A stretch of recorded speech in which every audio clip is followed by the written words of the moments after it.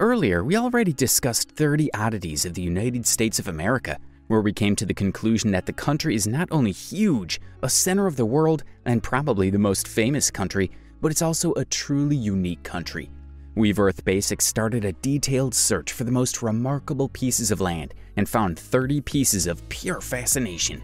Since we enjoyed this journey so much, we decided to dig ourselves another 20 oddities, but this time it'll be about the mighty Australia. Australia is full of amazing places and states. However, very few people know the actual truth and details about this huge land. So let's discover them together. The first oddity, Macquarie Island. Right in the middle between Antarctica and the island of Tasmania sits a little spit of land with significant historical significance. Aside from its animal life, the island possesses a more unique distinction in geological history. It's one of the few spots on the planet where rocks from the Earth's mantle are exposed above sea level. Macquarie Island was formed by the same geological processes that created the Himalayan mountain range. The Himalayas were formed when the Indian Plate, the tectonic plate on which the Indian subcontinent is located, collided with the Asian supercontinent 50 million years ago. Macquarie Island formed as a result of an interaction between the Indo-Australian and Pacific plates. Though the outcome of their collision is on a smaller scale, Macquarie's highest point is only 1,345 feet. Number 2, Tasmania does have a land border. Although few people know this, Tasmania actually does have a land border with another Australian state. Laying 240 kilometers from Australian mainland, no one really minds about the question whether Tasmania has a land border or not, but it does. It does so entirely by accident. When the sea border between Tasmania and Victoria was drawn at 39 degrees 12 south, it was considered that the line only crossed open water. However, upon closer inspection, the line did traverse a small island that had been slightly mistaken in a previous survey. Due to a wrong map, Victoria, the southernmost state of Australia and Tasmania, the island located 240 kilometers away from the Australian mainland, shares a border, the only land border of Tasmania and the shortest of Australia with only 85 meters. Number 3, New South Wales Victoria border. Like many countries, territories, and states in the world, this border was determined based on a natural feature, the Murray River. However, just like the Rio Grande River, of which of course changed leaving parts of Texas on the Mexican side of the river, the Murray River changed its course, leaving parts of New South Wales on the Victoria side of the river. Number 4, point where 3 states meet, Cameron Corner. In the outback at the intersection on the borders of Queensland, South Australia, and New South Wales, you'll find Cameron Corner. It's a remote spot with a marker indicating the point where these 3 states meet. Number 5, another 3 states meeting point, the Three-Cornered Hat. The point where the borders of Western Australia, South Australia, and the Northern Territory meet is sometimes called the Three-Cornered Hat. It's a remote location in the Australian outback. Number 6, exclave of Australian Capital Territory. The capital of countries are often seen as the center of a country, and so is Canberra. Canberra is, however, situated right here, just a few kilometers of the east coast. It's part of the Australian Capital Territory. And so is Jervis Bay Territory, which is located here on the east coast and so away from its mainland. The Jervis Bay Territory is an Australian internal territory. It was formed in 1915 from a portion of New South Wales in order to provide access to the sea for the landlocked Australian Capital Territory. Number 7, it's an exclave of an enclave. It's an enclave of an exclave. Yeah, okay, that sounds complicated. Well, while the Jervis Bay Territory is an exclave of the Australian Capital Territory, the ACT itself is an enclave within the state of New South Wales. Now, you might wonder, of what state is it an exclave? Well, actually, it isn't an exclave. You see, the ACT is technically an own governing territory. You should see it as a small unofficial state within the borders of New South Wales.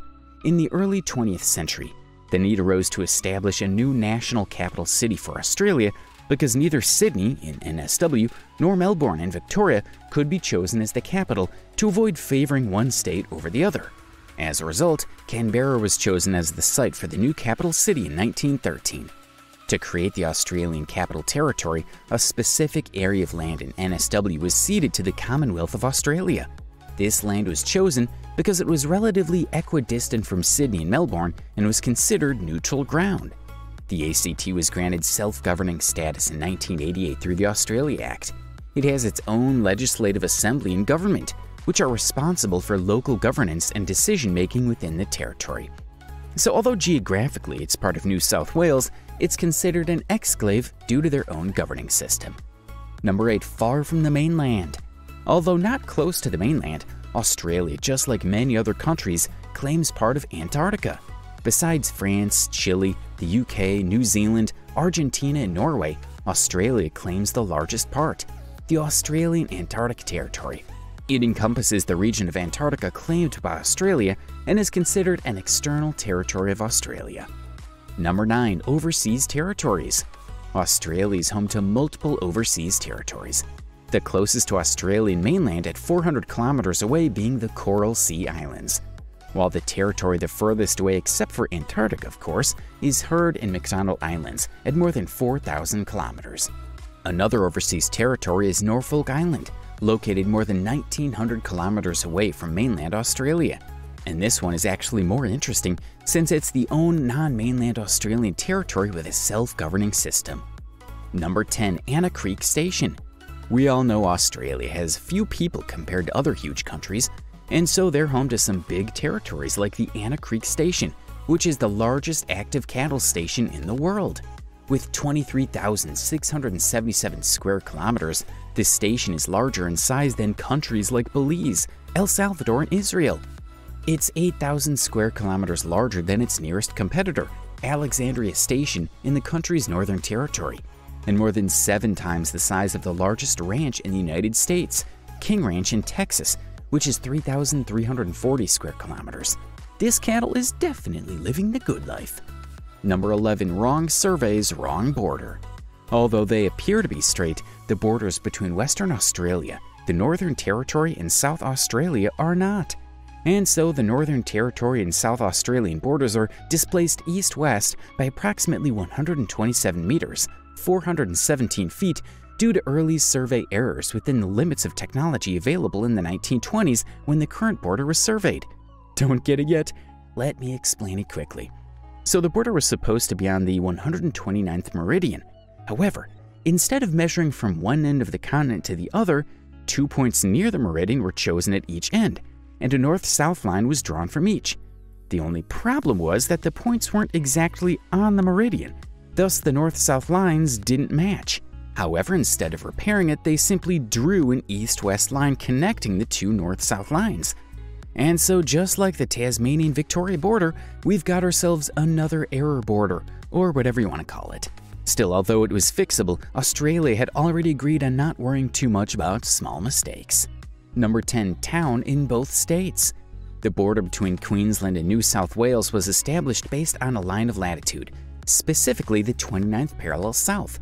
However, due to limitations in the surveying technology of the time, there were inaccuracies in determining the exact location of this line. This resulted in discrepancies in the boundary's alignment with certain geographical features. One notable example is the town of Coolangatta, which is situated near the border. Part of this town was mistakenly surveyed as being in New South Wales, while another part was in Queensland. This error was eventually corrected, and the border was adjusted in 1915 to its current location. Nowadays, the border from west to east is determined based on the 29th parallel until it hits the Tweed Rivers, which continues to separate the two states. Number 13. Another border mistake. The border between Western Australia and South Australia is another example of the lack of technology while surveying, which includes the border town of Eucla. This is based on the 129th meridian east longitude. The original surveying work in the 19th century led to slight errors in determining the exact location of this meridian.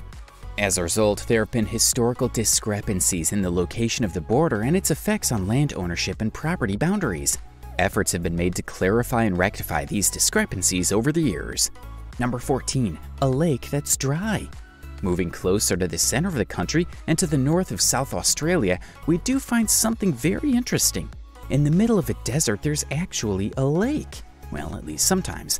While Lake Erie is mostly dry, it's not always. Lake Erie only fills up with water on rare occasions when there is significant rainfall in its vast catchment area, which extends over parts of Queensland, the Northern Territory, and South Australia. When it does fill with water, it becomes the largest lake in Australia and even one of the largest in the world, covering an area that can exceed 9,500 square kilometers, about 3,600 square miles. It has Australia's lowest natural point, which is about 15 meters below sea level. When the lake is full, it has the same salinity as seawater, but as it dries and the water evaporates, it becomes hypersaline. Number 15. Longest fence. Stretching over 5,600 kilometers, about 3,480 miles, the Dingo Fence is the longest fence in the world, finished in 1885. It was built to keep dingoes, wild dogs, away from fertile land in southeastern Australia. The second longest fence in the world is found in, again, Australia, the Rabbit-Proof Fence in Western Australia, 3,253 kilometers, 2,021 miles, completed in 1907. Number 16. Australia is bigger than you think. In Australia, literally all big cities are located at the coast, and approximately 87%, or 22 million people, live inside a coastal zone. Most of the larger cities are found on the southeastern side of the country. However, the 16th largest city in terms of population can be found all the way up on the northern coast. Darwin is the northernmost city considering the larger cities by population. On the other side of the country, all the way to the south, is Melbourne. The distance between these two is roughly 3,140 kilometers. This is comparable to the distance between Reykjavik in Iceland to Budapest in Hungary in a straight line, which is 3,080 kilometers. Number 17. Australian antipodes, opposite point. Much of Australia is located in the southern hemisphere, which means that many places in Australia have corresponding antipodes, or points on the Earth's surface directly opposite them. For example, the antipode Melbourne and Canberra are close to the Azores island of Portugal, situated right here in the Atlantic Ocean. However, most of the antipodes of Australia are situated on the opposite side of the Atlantic Ocean. Number 18. Islands are made of sand, but Fraser Island, located off the coast of Queensland, is the largest sand island in the world. A sand island is an island composed primarily of sand. These are low-lying zones formed by loose particle deposition in the water and moved by currents and waves. Fraser Island is the world's largest sand island, and other significant sand islands include Moreton, South Stradbroke, and Bribie Islands, which are located south of Fraser Island off the east coast of Brisbane, Australia. Number 19. The only temperate forests in the southern hemisphere. Tasmania is extensively forested, with the Southwest National Park and surrounding areas containing some of the southern hemisphere's last temperate rainforests. Forests cover 50% of the area, with reserves protecting 53% of these forests. A temperate forest is a type of forest found in the temperate zone, between the tropical and boreal zones, but Tasmania is also home to some. Number 20. Largest freshwater reservoir. The Great Artesian Basin is one of the world's largest subterranean freshwater reservoirs, and Australia's largest.